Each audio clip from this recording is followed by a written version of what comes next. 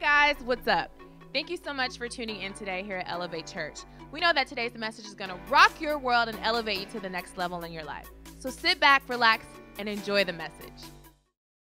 I can picture myself overcoming, but without pressure.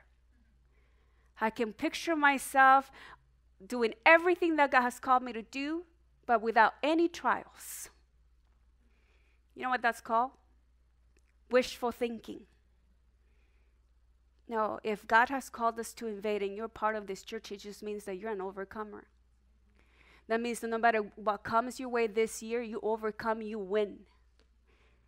That means that you remind yourself, this is fixed. And I am overcoming. I'm going to advance the kingdom of God. Your family this year have people, we still have the names of the people that will come. We're believing that they will be saved. But by July, June, we all forget those people because they're still getting on our nerves. They're still rejecting us. They still don't want to come, no matter how many times we call them. No, we don't quit. We don't surrender. We become annoying. Be annoying for the kingdom of God. Remember, before you were annoying, and that was without Jesus. Now you have a license to annoy them in love. Not to tell them like, oh, see, you're going through this because that. No, I annoy them with the love of Jesus. After all, the Bible says that his love covers a multitude of sins, right? Okay, let me give you the first scripture, Matthew 11:12. Every scripture that I'm going to give you is my favorite scripture. So if you come every Wednesday, I always tell you that. So which means the word of God is my favorite scripture every time. Matthew 11:12 says this, for the days, from the days of John the Baptist until now, the kingdom of heaven has suffered violence, and the violent take it by force. Another translation says this, from the days of John the Baptist until now, the kingdom of heaven has suffered violence, and the forceful people lay hold of it. The forceful people lay hold of it. If you have a promise that God has given you, you need to start being forceful. You can't wait to just come and, you're believing for healing and you just want someone to lay hands on you and voila, you're healed. Yes, we have those instant healings because God does miracles. But let's say someone lay hands on you, but it hasn't happened, but God gave you a promise that you shall be healed. And if you said, well, no, God never spoken to me, then that's when you go back to the word of God, and it says that he died for us, not only for our sins, but he's carrying every sickness and disease on the cross. So that's a promise. And he says that the violent, the forceful, the valiant. I want to be known as a valiant woman. I want this church to be known as a valiant, that we don't stop until we see the promises of God come to pass in our lives. I want to see marriages healed. I want to see people restored. I want to see healings take place in this life. I want to see everything that God calls us to do. I want to see it. I want to see the school already done. I want to see the orphanage that I already see. I want to see all these things that are already in my heart, in our heart as a church, that God is calling us to do. I want to see it. I want to see revival. But see, we will never see it unless we do it by ourselves. Oh, it starts within ourselves. There is no way I can bring revival if I'm not even revived myself. We're waiting for revival. We're waiting for all these things. We're waiting for the kingdom of God to be advancing. But I want to be at the end of the line. My husband always says, this church is not a Disney cruise. And I was like, why not? I always wanted to go on a cruise because I hear you eat a lot. So I was like, what? And it's inclusive? You can eat all you want? And then they're like, somebody was painting a picture. You go and there's like 27 restaurants and you could eat seafood and you could eat all that. I'm like, sign me up. But see, we are not a Disney cruise. If you want to bless me with the Disney cruise, you can bless me. I'm not going to say no. My husband always says, no, we are a battleship. We're a battleship. We're not afraid. We're frontliners. We are. You are. And some say, no, I'm not. Well, because by choice, you don't want to be. We are all called to be battleships. We are all called to go in the front lines. We are all called to advance the kingdom of God. All of us are. Not just pastors and missionaries or the mighty seven. No. All of us are. All of us are. And I think it's time for us to get stronger as a body of Christ. Things are going to get worse. We always say, it's getting darker. Yes, because darkness means, what it means in plain words, it just means the absence of light. That's just what darkness means. We're like, no, the world. No. It's not the world. We have the light. You are the light. I am the light. So if it's getting darker in my house, okay, then check yourself. Right? If it's getting darker in my neighborhood, then how is my light doing? How am I beaming? How am I standing strong? And that's why we can never be afraid of darkness. Because it just means it's the absence of light. And what is the absence of light? It's the absence of the kingdom. You belong to the kingdom of life. You belong to the light. We belong to Jesus. We are the light of the world, so it comes back to us. Right? That means that we are not to be afraid. If you would have met me before, I was the most fearful woman. I couldn't deal with life. I was always suicidal until I came to the Lord. And when I came to the Lord, that's the first thing that God delivered me from. Because at any opposition, all I wanted to do is check out. And I mean check out from earth. And if you have never experienced hopelessness, if you never experienced depression, it is awful. It is this darkness that people live in, and they don't see a light. People always say, I don't see a light at the end of the tunnel. And you won't, unless you choose to be the light, unless you choose to ignite yourself. If you're suffering depression, you have the light in you. You are actually the light. Don't wait for somebody to show you the light. No, you say, I am the light of the world, and I see beyond my moment right now. And I will not live in depression. I will not, because I will not permit myself. Every day is an opportunity. The devil will come, and he's walking around like a roaring lion, seeking whom he may devour. He only devours the weak. But see, you can say, well, I'm weak. God has a solution for everything. Because he says, when you're weak, hey, let me be strong in you. We have not, you see everything that the enemy points out, like, oh, well, you're weak, shame on you, da, da, da. No. Shame of you. No. When I'm weak, he can be strong in me. So I don't have to live depressed. I don't have to live oppressed. I don't have to let pressure me down. I can pressure my pressure. How? I pressure with the word of God. You want to live a life on top of the mountain? Then be in the word of God. Talk to God. Listen to the message that I preached like 2 Wednesdays ago, and it was about hearing heaven. Hearing God. God is constantly speaking. God wants you to live on this life with victory. We should be the most victorious people on earth. Not because we don't go through trouble. It's because we trouble our trouble. It's because we pressure our pressure.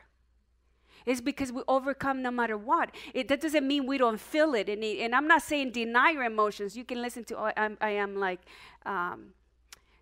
giving like an announcement for all my messages. Have you noticed that? You can listen to my emoji series. I am no longer afraid of my emotions. If I want to cry, I cry. I cry. I don't look pretty, but I cry. If I want to laugh, I laugh. I allow my emotions because they no longer dictate me. I don't live. They're not in charge of myself, of me. They're not in charge of me any longer. I'm in charge of my emotions. I'm not only in charge of my emotions, I'm responsible for them. Nobody likes it. Can my husband be responsible, please? Wouldn't that be easy? When you misbehave, you want someone else to take responsibility. It's because they make me do it. The devil make me do it. I ate the taco during the fast. He came, he knocked, and he persuaded me. I said, no. I was weak. No, you gave yourself permission. You opened your mouth and you ate it. Right? No, something came over me. Yeah, it's called the flesh. It's called you wanting to eat what you want to eat. If God wanted me to eat celery, he would have provided. Go to the store, buy it. Do you know how many things we hear craziness? Something came over me, the devil, if you're a son of God, a daughter of God, he can't tell you. He can tell you, he can speak all day to you, but you don't have to do what he tells you any longer. Because we're not subject to him anymore. James 4:7 says, submit yourself then to God, resist the devil, and he will flee from you. But you have to submit yourself. That's why whenever depression or sadness or whatever or disappointment tries to come in my heart, I have to say no to depression. You say no. See all the slogans that the world has? God came out with them. Say no. Just do it. Yes, we can. We have all the slogans and live by them and have a scripture for each one. Now we're able to conquer. We're able to be stronger. Proverbs 24:10 says this, if you faint in the day of adversity, your strength is small. I'm not telling you. I'm just telling you what the Bible says. And I love what the NLT says, that if you fell under pressure, your strength is too small. You see, it's because I'm small. No, it's because you're choosing to be small. It's because you're choosing to think like the way that you used to think 10 years ago. You're choosing to still believe that God hasn't delivered you. You still choose to believe that God won't do this for you. You choose to believe what others are telling you, your own opinion. That's what your strength is small. If you put the word of God to practice, you will get stronger. It's not enough to quote the word of God. It's not enough. That's good because we should know the word of God, right? Because then if we know the word of God, then the Holy Spirit will remind us when we need the word of God, and you will think about the exact word when you need it. And if you have never learned the word of God, start with that one scripture. The smallest scripture on the Bible, Jesus wept. That's the word of God. It should bring life and freedom to you, knowing that our heavenly brother Jesus, he wept. Start with that. And then you weep, because then you put it into practice, right? How do you get stronger? To be able to be strong just in the natural. If people really want to be strong and healthy, they have to watch what they eat. And only watch what they eat, like eat healthy. But now healthy it's even, have you noticed that healthy is now subject to the person? It's on the eye of the beholder. Taco is healthy. The burrito is healthy. Pizza is healthy. No, not just eating healthy, eat clean. Eat clean and then work out. And then the supplements, right? So in the natural, to be healthy, we need to do all that. Then what makes us think that we don't need it for the word of God? The word of Jesus says that he says that he didn't live by bread alone, but by every word that proceeded out of the mouth of God. That was his diet. This is what I do. This is what I eat. I eat the word of God every single day. He says, I don't live by bread, just that alone, but I eat by every word that proceeds out of the mouth of God. And then he put it into practice. He lived out the word. The Bible says that Jesus became the word. And you and I are little Christians, right? Christians, you know that the name Christians wasn't given because it was a good name. It was given as a mockery for Christians. Because they looked just like Jesus. They acted just like Jesus. They did miracles just like Jesus. Can you believe it? And that's where they say, you know what? They are just like Jesus. They're like little Christ. They're Christians. It was given because they were doing miracles. They were turning the cities upside down. It's because people were being healed. It's because entire cities were being delivered. That's what they were called Christians. But now as Christians, it's like, I'm a Christian. And I don't like pain. I'm a Christian. I'm a pacifist. Peace. The Bible says that the fruit of righteousness is sown in peace by those who make peace. I think that is in James. It wasn't part of my message, but look it up. It says the fruit of righteousness is sown in peace. What's the fruit of righteousness? The fruit of righteousness is when you're able to forgive people, when you're able to be kind, you're able to live in the fruit of the Spirit, and you're able to give it, and you're not giving it just so people can see. No, it's sown in peace. It comes from a place that you're well inside of you. Because you can pretend that you're forgiving somebody. You can say, I forgive you, but inside I want to choke you. Okay, that seed was not sown in peace. Because we can only sow peace if you're a peacemaker. Right? Are we having fun? You know this message is a message of love, right? Luke 9:62 says, I'm going to wait for you. Let's go to Luke 9:62.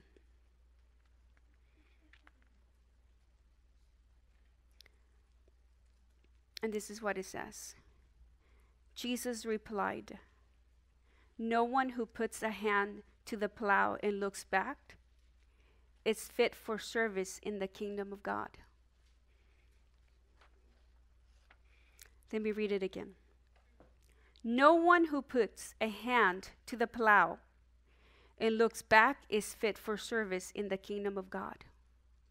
Sometimes we read it, but we don't even know. This is talking about a farmer, right? They needed to plow. To me, a plow means you're pioneering.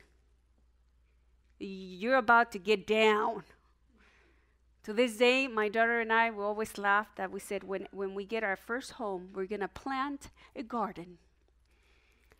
And Alexis and I, we read things about planting gardens. I went to the 99-cent store. I bought seeds. We bought every tool for gardening. But we never did it. Because every time we try, but it has dirt. It's messy. We're going to get dirty, and then our nails get nasty. And we gave every reasoning why not. We would go outside. Are you ready? No, we're going to plant it. Remember, we said it. We would both encourage ourselves. We would smile. And we would tell my husband, we're going to plant our garden. Okay. We'll go outside. And like, it's dirt. Do you know how many times we did it? And we have never planted a garden, still to this day, because it has dirt. My nails are too pretty to get like that. And so it says, whoever puts a hand to the plow, that means you're going to get dirty. It's not a comfort. You're going to be under the sun. And I don't know about you, but we don't live in times that people are plowing, right? So let's just pretend if you're going to mow your lawn, right? And you get on your mower.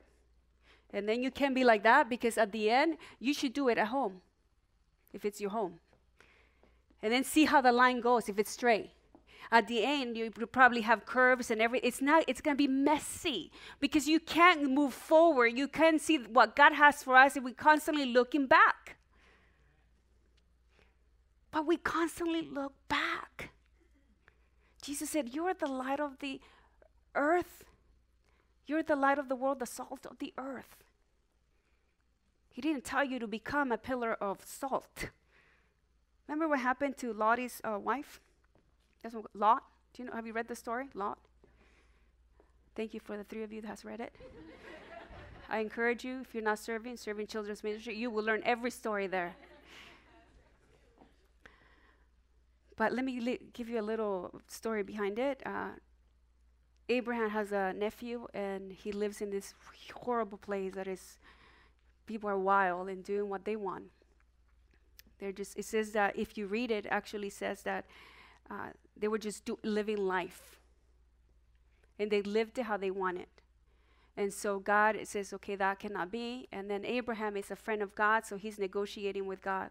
Lord, if you have 50, would you still, deliver the city? And when you read it, sometimes you read the Bible and you think, wow, God is so mean. No, he says that I wouldn't do nothing for 50 people. I will not destroy, annihilate that entire city. It will not be burned down for 50. And then Abraham goes down even to 1. And he says, and I wouldn't do it for 1.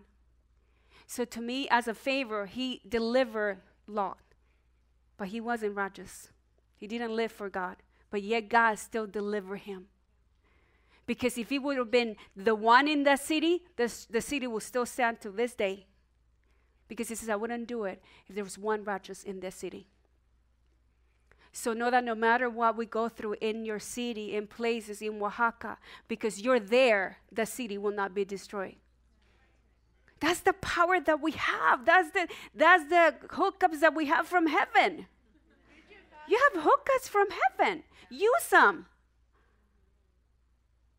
But anyways, he delivers Lot and his family, and the only thing that he says, as you go out, go, and I want you to go away from the city, just don't look back. Don't look back. But Lot and Lottie, his wife, or Lolita, that's what I called her.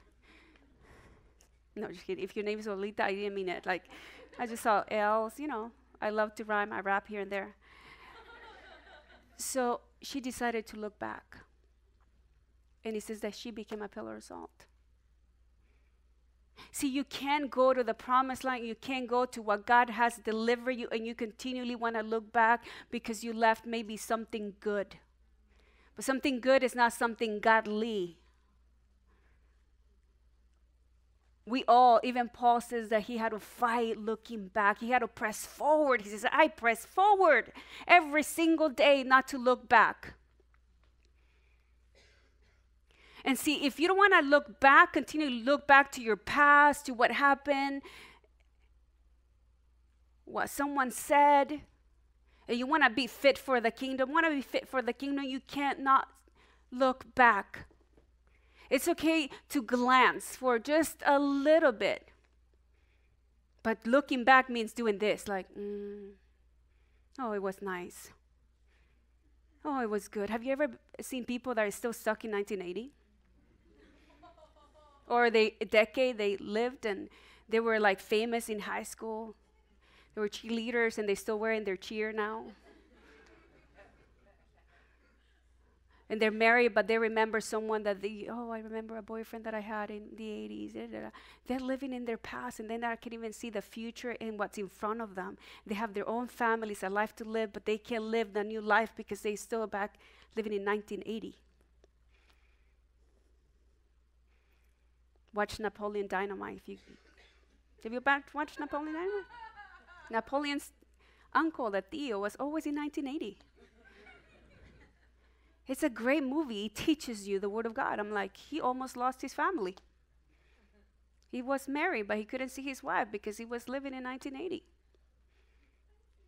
Those are my own. You see, I sit there, I was like, I should be paid to bring the Word of God in every movie that I see.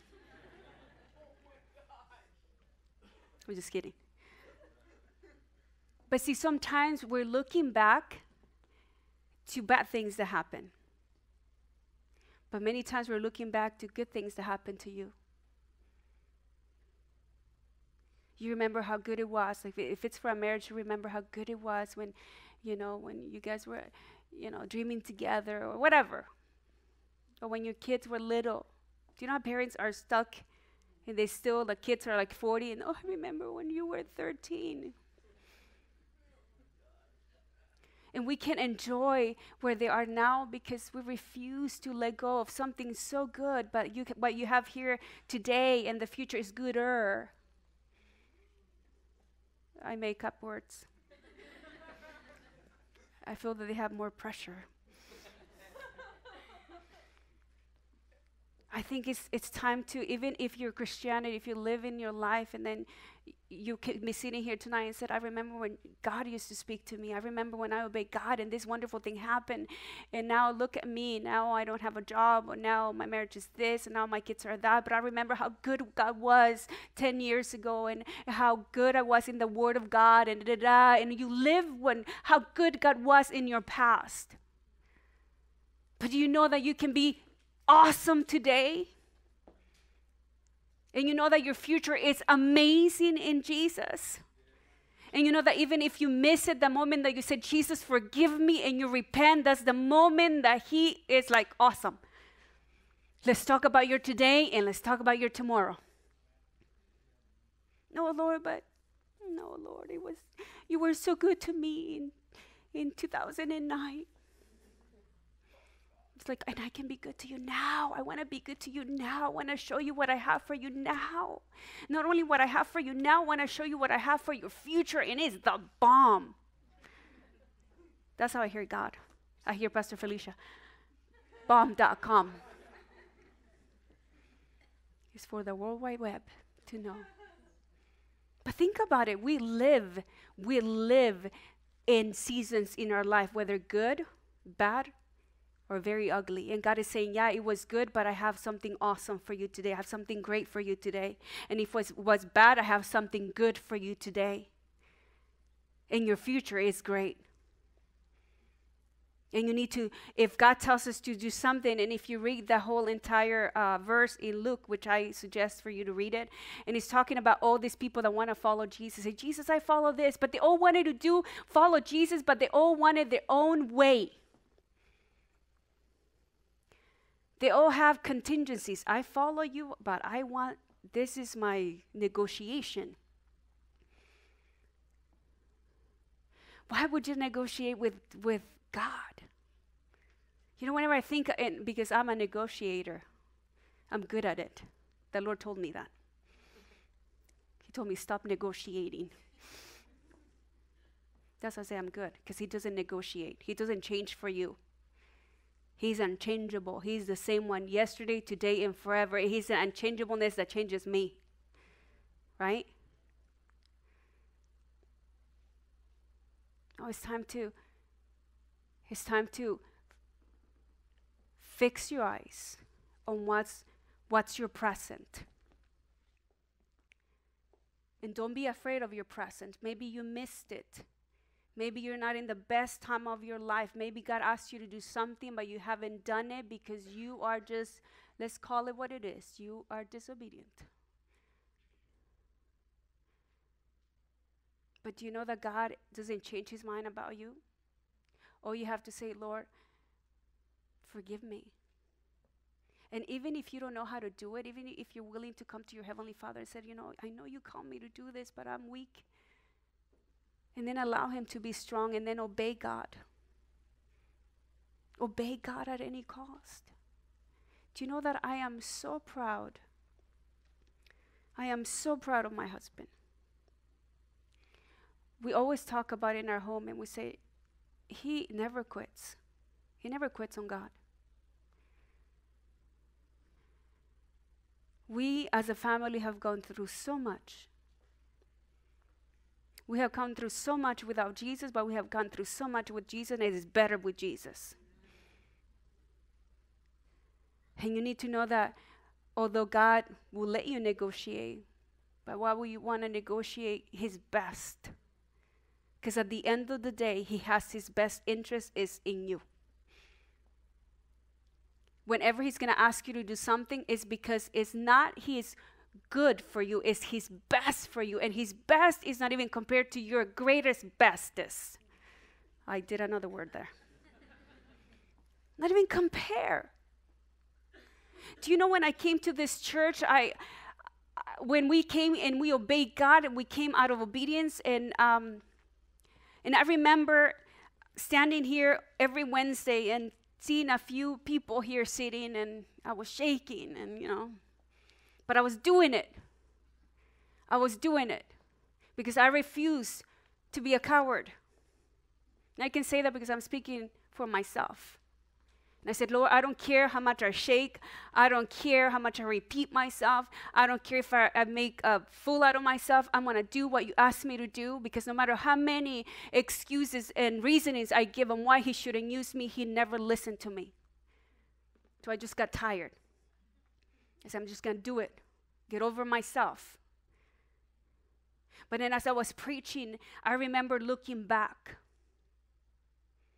When we came here, this place didn't look like that. The city didn't look like that. And the pressure was on. And I remember thinking, oh my gosh.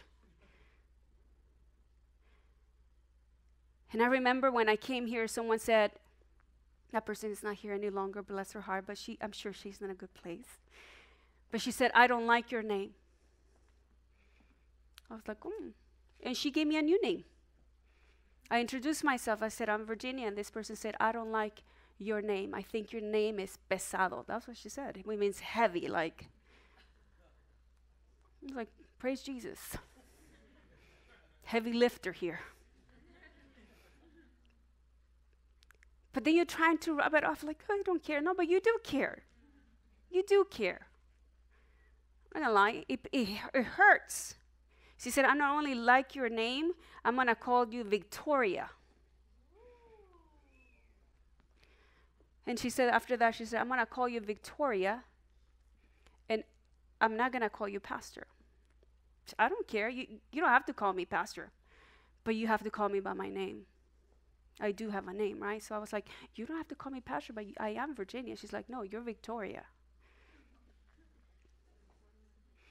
And I was like, ah. I was very strong, and then I was like, crying. And then I will look back. I had the hand on my plow. This is what God has called us to do. We're here to do this church. And yes, and then I will look back and I will remember the good times from where I came from, where I gave my life to Jesus, that people loved me there. I was loved and beloved. And I will look back and I will continue to look to the good times. And I told the Lord, I can't. I felt like my heart was split in two. Like, I know I'm doing the will of God, but I remember the milk and honey over there. But you know what? I told the Lord one time, I said, Lord, I submit myself to you, because I don't believe that if I'm going to obey you, that I'm going to feel like this the rest of my life. I want to be fully in love with what you have called me to do, no matter what people say, no matter if people change me. My name, not me, but my name. I might, if they call me Lolita, I'm okay. And I remember God dealing with my heart. And I never forget that one time on a Wednesday night I was preaching here. And then I looked at the few people, and my heart was undone and broken. And I was like, I love them. I love them. Like, they didn't love me, but I love them. And I was like, I love the people.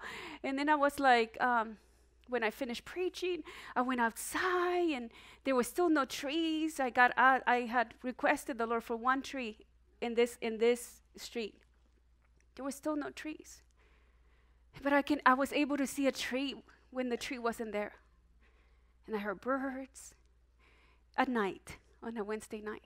I mean, this is me hearing by the faith. And I said, yeah, I love it. And I was like, and I love this city, and I love Newhall. And I wanted to be like, it's a wonderful life. I wanted to say, I love you, Newhall, and run, and this one, I love you, Newhall. That's how I felt inside. And you know, when I finished doing that and doing my dance in my mind, people, I wouldn't do it. My husband probably would be embarrassed, but he's not here. He's like, love you. The Lord said, may I remind you that this is my best for you? And I wept. Sometimes the best of God doesn't look like your best. But once you know that this is what God has called me to do, this is what I've been born to do, you're going to love his best. You're going to love your life no matter what you go through. And to this day, I can honestly tell you that I wouldn't change it for a thing. I wouldn't change it. People can come and go back and no, I will never change it. I am in love with what God had asked me to do. That doesn't mean it's not hard. But I have learned to love his best. And whenever things get hard, I close my eyes and I said, this is your best. And why wouldn't I love your best? You have to love the best of God for you. And you have to press. When you're living his best, many times it doesn't think, but it doesn't look like you thought it was going to look. You thought it was going to come in a pink envelope with fairy dust. Instead, it's dirt and gloves, and you need to plow. You need to get fit. I might not be fit physically, but I believe that I'm working my way to be physically fit for the kingdom of heaven, so that his kingdom can move forward. So let me close with this. God wants you to be fit. He wants you to be fit in the spirit. He wants you to be fit for the kingdom so he can use you. He wants you to love his best. And with God, you never trade down. Ever, ever, ever trade down. So never be afraid or trading your life, for your best with his best is the best of the bestest. If today's message impacted you in any way and you would like to help us spread the gospel to others by giving a financial gift, please text the number below, and we know that someone's life will be changed as yours was today.